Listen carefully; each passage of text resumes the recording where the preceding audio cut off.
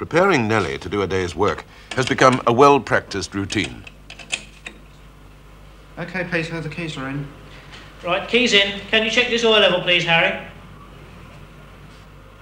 Oil OK. Right, can you check this temperatures, please, Malcolm?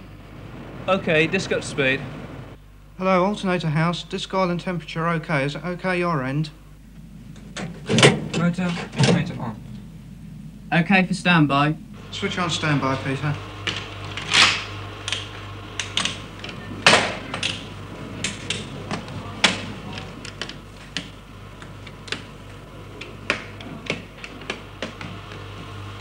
Standby coming on.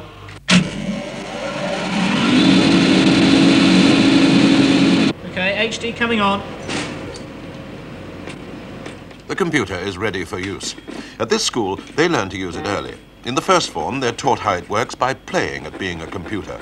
A raised arm denotes an electrical signal, a lowered arm denotes its absence. In this way, they can simulate the two-number language of computers. Now we're going to add two numbers together in exactly the same way as a computer does. Register A holding the binary equivalent of 38. Register B holding the binary equivalent of 23. Ready for the clock? The clock, the banging of the master's hand on the desk, represents the pulse in an actual computer which causes all the digits to move along one when each step of the operation is completed.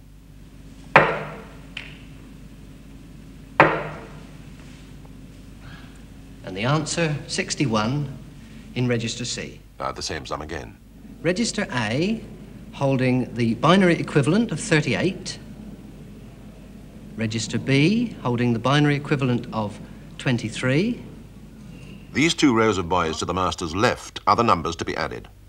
The two boys at the far end of each row are at the business end where the calculating is done. As each pair of digits reaches the far end, its sum is computed by boys representing the adder. The sum is then fed step by step into the front row of 6 boys until the addition is complete. And the answer, 61. The computer completes each step in the adding process in a fraction of a second. The flickering digits on the oscilloscope represent the same binary code as the boys' arms in the classroom. The boys have written a number of programs for the computer. One program tests the speed of your reactions. When the note changes, you press a button. Being tested here, the physics master, who supervises the project, but believes in allowing the boys to do almost everything for themselves. The reaction is measured to an accuracy of 1/1000th of a second.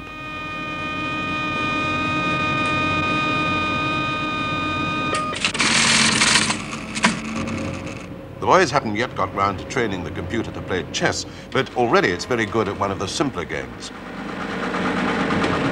Well, to play noughts and crosses, you make your moves on the keyboard, which has the numbers 1 to 9, in, well, what is roughly a noughts and crosses grid.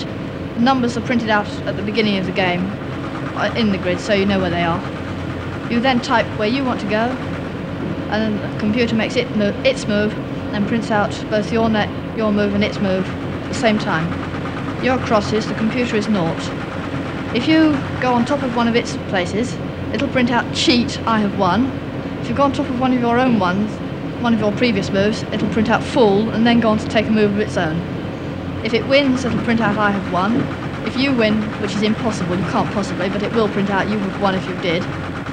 It'll print out a draw if it can't go at all, because everything's full up.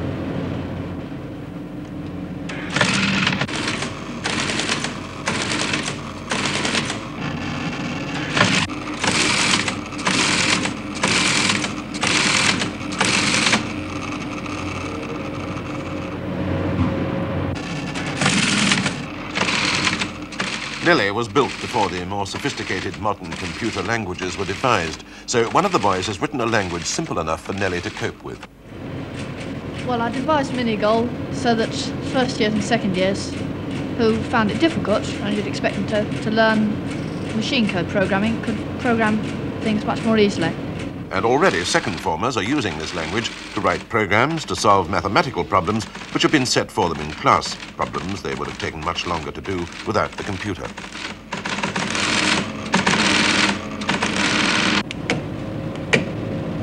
Number 16. Junior boys also lend a hand with maintaining the computer. Being now rather old and not as tough as a new computer, Nellie takes unkindly to starting up and shutting down a couple of times a day. Diodes are particularly liable to failure, and it's the first former's job to test them. Finally, a program that enables the boys to write tunes and have them performed by Nellie.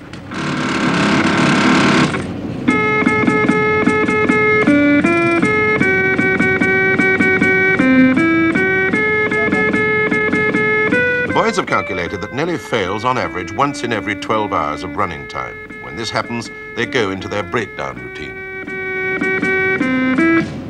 HT gone off. Thermostats. Check thermostat speed speeder.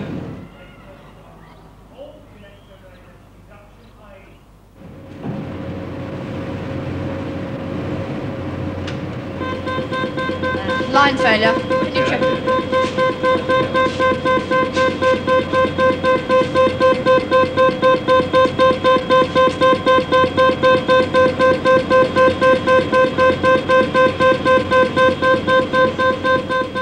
Coping with faults like this one gives the boys a fundamental lesson in electronics.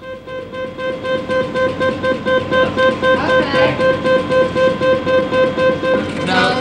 What number is it, please? 4. Feeding of change line 4, please. System center 1.